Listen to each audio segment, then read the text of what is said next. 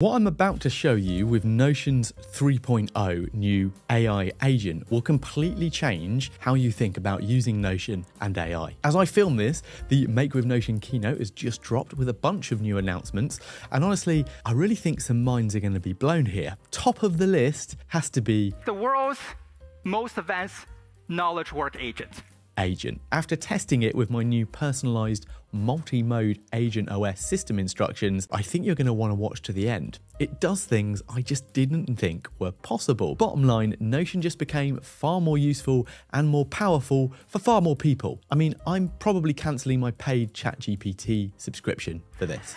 Anything you can do with Notion, your Notion AI agent can do. This isn't just an update, it's, I think, a fundamental shift in what Notion will be for a lot of people. So Notion 1.0 was about documents, Notion 2.0 brought us databases, and Notion 3.0 introduces something completely different, AI agents that actually help you work and do things for you. This is AI that forms a plan, executes multiple steps, and completes entire workflows without you having to prompt it over and over. Think of it as having a Notion power user built right into your workspace. So why don't we ask the AI to introduce themselves and tell us what it specializes in?